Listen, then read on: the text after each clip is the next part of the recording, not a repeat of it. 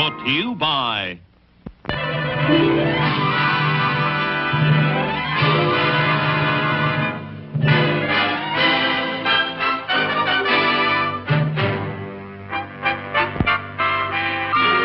Yes, dear.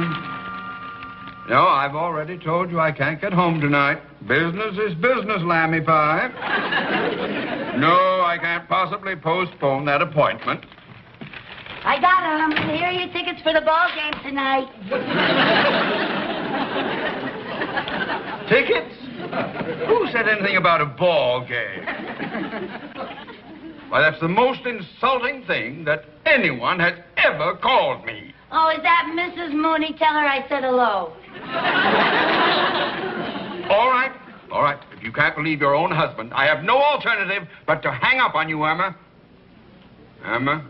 Irma? Hey, you... Me? What'd I do? You have just turned my home into a split-level penitentiary. Mooney, your wife will forgive you. After all, this isn't the first time she caught you lying. If you want my advice... Mrs. Carmichael, my life with Irma is none of your wretched business. It's my wretched business. I'll handle Irma.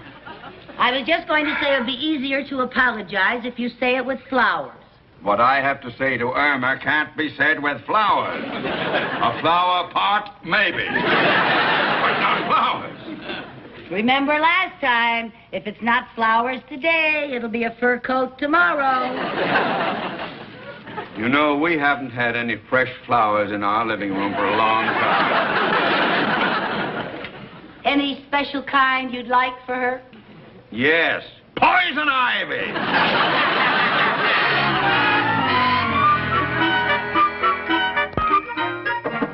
Come in. Hi.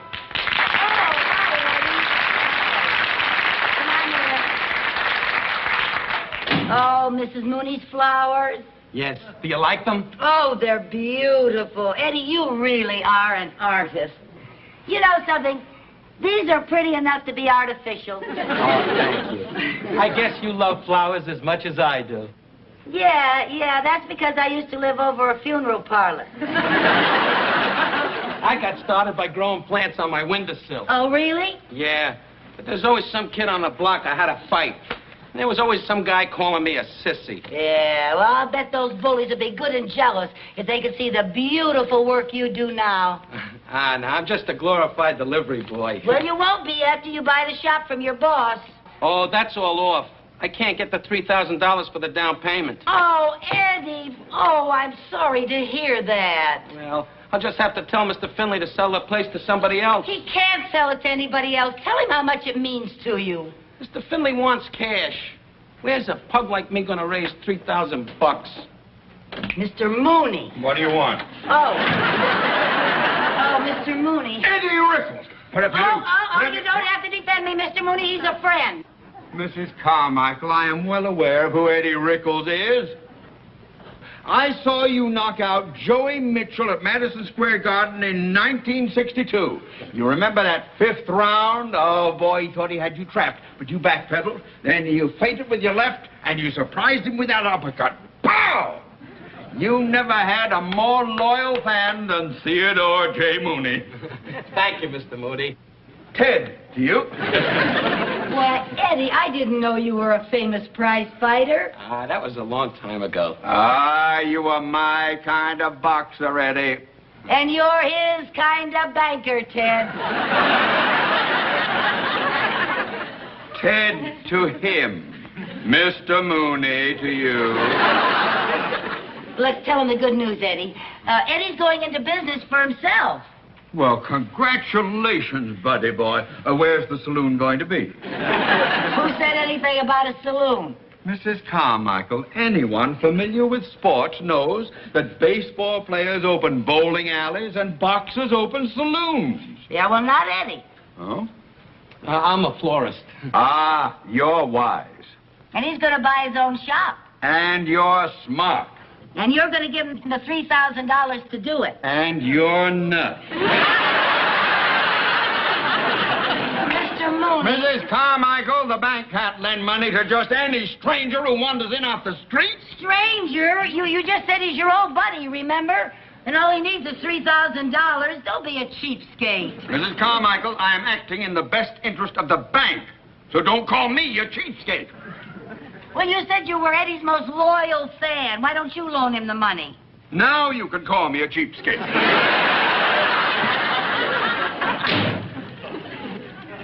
Oh, don't feel bad, Eddie. Mr. Mooney will only loan money to people who don't need the loan. That's all right. I guess I was too crazy to even think I could own my own shop. Oh, now, Eddie, don't give up. Nothing is impossible. $3,000, that's impossible. Boy, just think of it. When I used to fight, I used to get that much for one bout. You got $3,000 for one fight? Wow. Eddie, do you really want that florist shop? Sure I do. Then you're going to fight again. Oh, no, I can't fight anymore, no. Why not? Well, the way Mr. Mooney raved about you, you must be terrific. Oh, I used to be, but I'm past my prime, and I haven't been in training for years. So you start training again. All you need is one fight, and you'll have your $3,000. Are you kidding? To get $3,000 in one fight, you gotta fight somebody with a big name. Like Sandy Koufax? Sandy Koufax isn't a boxer. No? I heard Mr. Mooney say that nobody can hit him. Well, all right, who is a big name? Well, there's a kid that packs him in by the name of Sonny Shore. Well, then Sonny Shaw better watch out. For what? For us. For us? We are going to fight Sonny Shaw.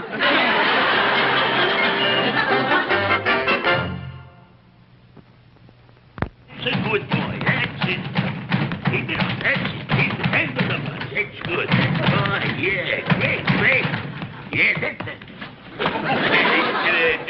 Excuse me, Nick. Hey, kid, why don't you cool off a while, huh? Since when do they let dames around here during training?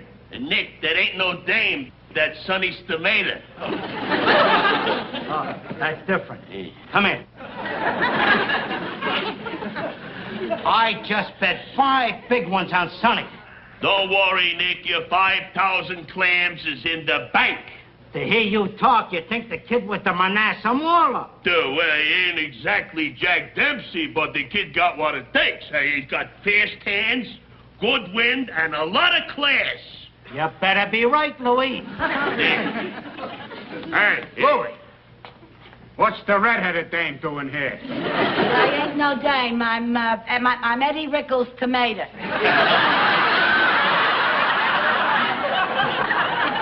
I come to talk to Sonny Shaw.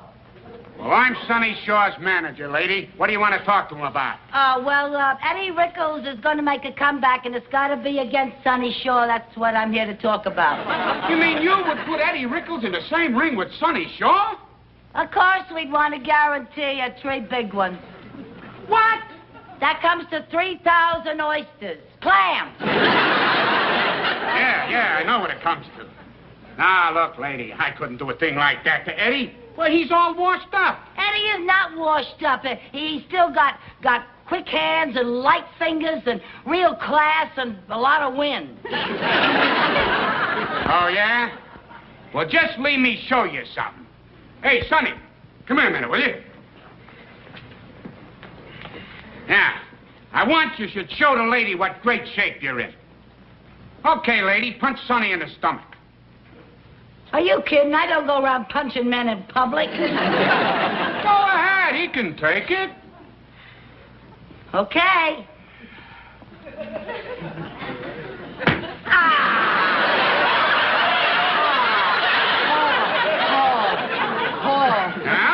What did I tell you, huh? Now, if you was to punch Eddie like that, he'd fall apart. Yeah, well, I'm not going to be the one who's punching Eddie. Sonny is. I'm sorry, lady. Now, maybe if Eddie trains a few months, I might come take a look at him. Well, they'll sell the flower shop by then.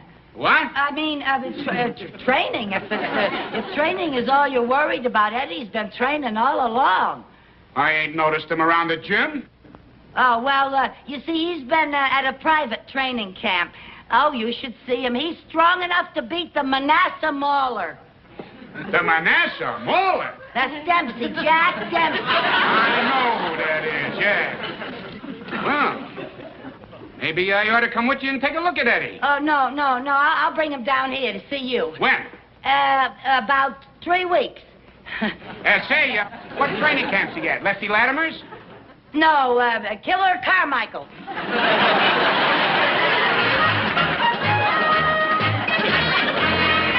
303. 304. 305. Is it time to quit yet? No, you can't quit. You gotta do your road work. 306. Lucy, this is my first day in training. Give me a break, please. It takes 310 laps around that couch to make a mile. Now get going. 307. The couch gets longer each time around.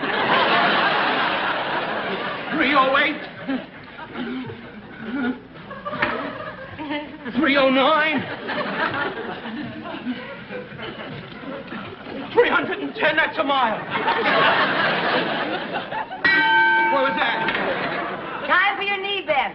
Knee bends? No, Come I on, can't. come I can't, on, Lucy. Eddie. Please, I can't. Eddie, please, we have to do knee bends I now. can't with knee bends. Now, come on, Eddie. Every day we have to do our knee bends to tighten up these muscles, remember? Muscles are Okay, tight. hands on your hips. Hands on Down your you go. hips. 1. Very slowly, straighten your back. Straighten your back. Hold your head up, Eddie. 2, 3. Down you all the way. You're making a guy crazy. Straighten your back, Eddie. Now, come on. You know how to train. Come on. 4 and up. And 5 and Eddie, listen to me. Now, listen. You have got to work up to 25 knee bends a day. No, I can't. There's no way. What's that? That's the dishwasher. That's our signal for your weigh-in. Get on the scale. Here, hold these. Books? Yeah, the scales are off, but it comes out exactly right if you hold the decline and fall of the Roman Empire and Aunt Fanny's cookbook.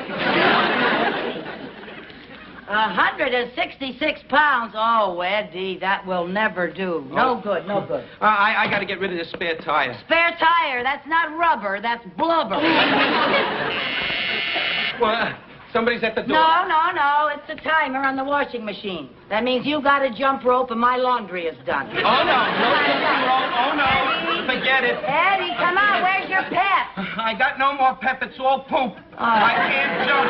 Come on. Sure you can. You just make a game of it. Now watch. I can't. Hey, my name is Lucy, and I come from Albajuicy, where I sell onions.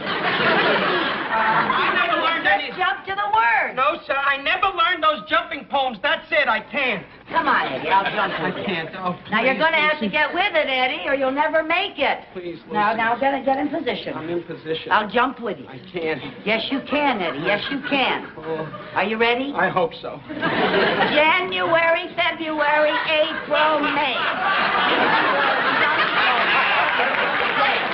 Listen to what your parents say, and you'll be a great big boy someday. The bell. Where's the bell? All right, never mind the bell. It's the telephone. You keep jumping. Hello?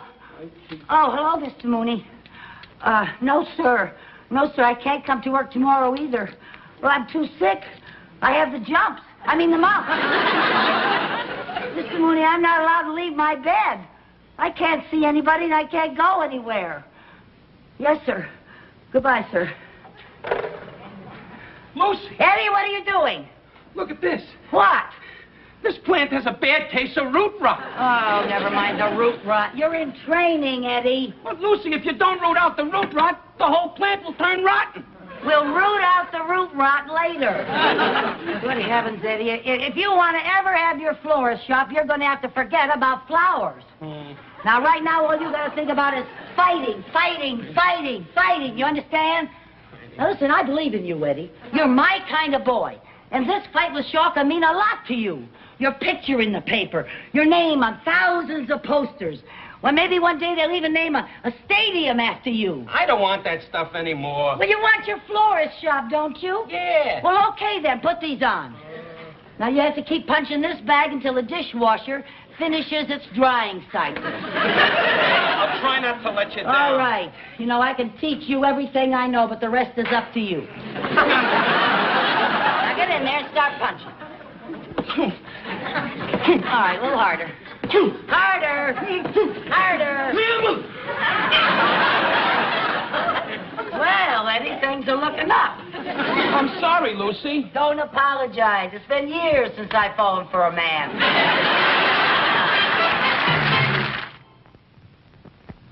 Oh, yeah, Mary Jane. You should see Eddie. And you should see that left jab of his now. Yeah, and he's down to 160 pounds. That's his fighting weight. Well, he's really been getting the feel of it these last few days. Hey, I gotta hang up now. Eddie's due any minute. And besides, I don't want the phone to be busy if Mr. Mooney should call. Yeah, he thinks I'm too sick to get out of bed and answer it. Bye. Come on in, champ.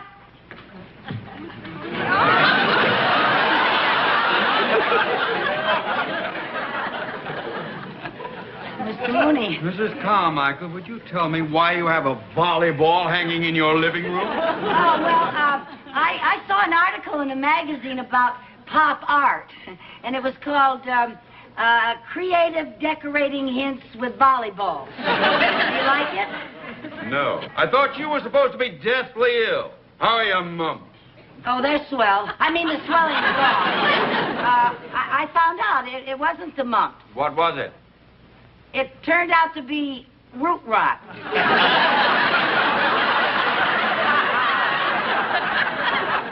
The whole room looked like it had root rot. Oh, well, I wasn't expecting company. Well, this isn't a social call. Oh. Now, do you remember that fellow from the florist? What fellow? Rickles. Pickles? Pickles?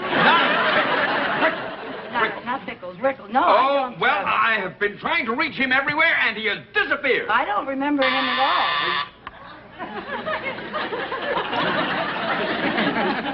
Mrs. Carmichael, the front door. Oh, I already bought my Girl Scout cookies, little girl. Go away. How did you know that was a Girl Scout? Oh, I can tell by the way they ring the doorbell. Oh? Now, about this Rickles. Go on, I'm listening. I want you to call every florist in town. You find out... Oh, all right, I'll buy the cookies. Girl. Oh. Hi, Lucy. Boy, good morning. I'm right on time. Hello, Mr. Mooney. Boy, do I feel great. I'm ready to work. Know where Rickles was, eh? What's he doing here? I'm letting Eddie work out here, Mr. Mooney. He's going to fight again. Fight? Why should he do a ridiculous thing like that? Because he wants to buy a florist shop, that's why, and a certain cheapskate wouldn't lend him the money. But he doesn't have to borrow any money now. What do you mean? Eddie, my boy, I have good news for you. I have just gotten you a 5-year contract to be the head designer for the flower show. Oh, Mr. Mooney! Eddie, did you hear that? Sonny won't last 3 rounds with me. I'll destroy him. That's what I'll do. Pow! I'll tear him apart. Pow! Eddie, listen to me. What Mr. Mooney is offering you will make you famous. The most famous florist in California. Are you kidding? With these fits, I'm going to be famous all over the world. The cheering crowds. My picture in the paper. They'll idolize me. The adoring mob. And I owe it all to you, manager. Eddie, please, listen to reason, will you?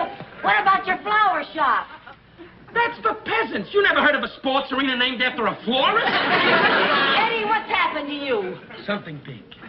You gave it to me, Lucy. You gave me something that every fighter needs. The killer instinct. He gave that to me years ago. Oh, boy, I turned a florist into a monster. Well, you better get him to take that job. Oh, what difference does it make to you? I'll tell you what difference it makes to me. My wife was so impressed with the flowers you ordered, she made me promise to hire him for the flower show. What's your wife got to do with the flower show? She's running it. That's what we got to do with it. All right. You'd better get him to take that job, or Irma will destroy me. I'll give you a tip boy. Don't bet your money on shore. I'm gonna demolish him. Kill! Sounds like Irma!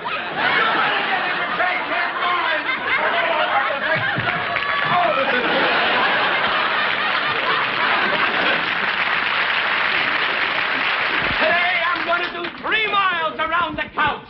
And then I'm gonna do an extra 15 minutes on the bed. Pow, pow. Boy, I'm a killer. Pow, pow. What I need is a sparring partner. From now on, it's going to be nothing but fighting. Listen to reason. Lick the world, that's what I'm going to do. I can see it all now. Dames, foreign cars, custom-made shirts, front tables at nightclubs. Zoom, zoom, pow. Pow, pow, pow. Pow, pow. Zoom, zoom, pow. Pow, pow, pow.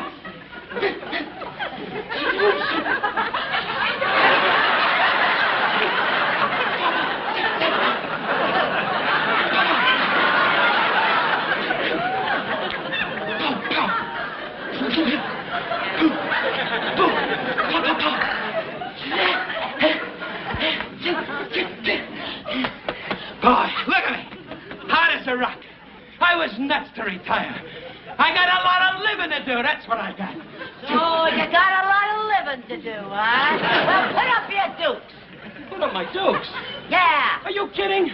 I can't use you as a sparring partner. What's the matter, you chicken? You afraid I'll give you a fat lip to go with your fat head? Hey, what is it with you? I just want to show you that you're washed up, Eddie. You're a has-been. You're even worse than that. You're a never was. No, just a second. Yeah, just a second. Get on there. Put up your dukes. Look who wants to fight Sonny Shaw. You're even afraid to fight a girl. Now cut that out. Yeah, oh, you frightened me, Eddie. You frightened me. Oh, you're so tough, Eddie. Eddie Rickles, world champion of the chicken division. That's what you are. Come on, put up your dukes. Okay. Get your crummy hands off me, you punchy palooka. Yeah. I'll show you. Go ahead. Give me your best punch right here on the butt. Is that where you want That's it, and be careful you don't hurt your hand. Yeah, right on the button. Go ahead. Okay.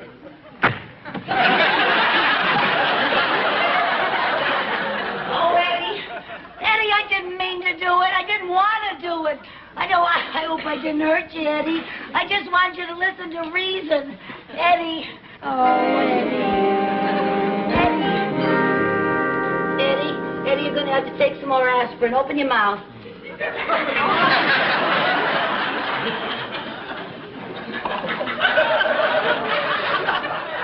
You're going to feel better now, Eddie. You're going to feel just fine, honey. I'm going to quit boxing for good this time. Imagine. I got a glass jaw. Yeah, you're lucky you found out in time. I got a glass jaw. I can't believe it. A glass jaw. Oh, it's a good thing you got him to change his mind. Eddie, my boy, let me be the first to congratulate you. You will never regret taking this job. Oh, don't thank me. It was Lucy. She's the one that made me change my mind. Uh-huh. Oh, well, all I did was make him listen to reason. Reason? You? You never used reason around the office. Why don't you try a little reason on me? Say, did I tell you, you have to show up at 10 o'clock tomorrow morning? Do you think he's going to...